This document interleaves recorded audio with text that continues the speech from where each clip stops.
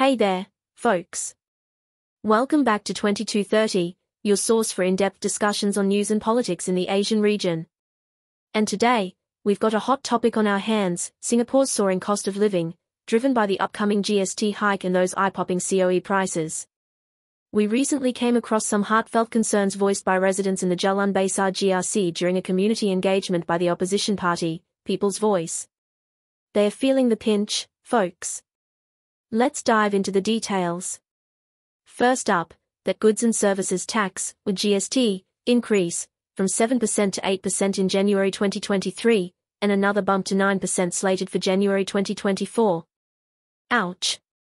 Now, some may think it's just 1%, but as we heard from the residents, it's not just numbers on paper. It's real money coming out of their pockets. Imagine this: your monthly expenses skyrocket from $600 to at least $1,000 just to put food on the table for a family of 4. The increase in GST is making a significant dent in their wallets. And next year, well, it's anyone's guess, but it's unlikely to be just a 1% hike. To soften the blow, the government introduced the assurance package. It's designed to help lower-income households cope with the added GST expenses. The payouts, ranging from $700 to $1,600, are rolling out over 5 years. But is it enough? That's a question many are asking. Now, let's talk about those jaw-dropping Certificate of Entitlement, or COE, prices, especially for Category B and the open category. It's not just about cars, folks, it affects the cost of goods and services too, as businesses pass on the higher costs to consumers. Private hire vehicle drivers are taking a hit too. Higher COEs mean increased rental fees and longer hours behind the wheel to make ends meet.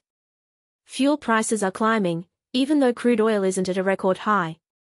It's a tough situation for many hard-working drivers. As we wrap up, it's worth noting that People's Voice is gearing up for the general election expected by November 2025. In 2020, they contested in Jalan Besar GRC, and it was a close race. Can they make a difference this time? Only time will tell.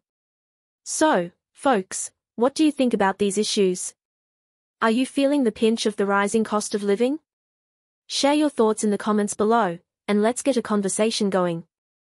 Don't forget to like, share, and subscribe to 2230 for more insightful discussions on Asian news and politics. Hit that notification bell so you never miss an update.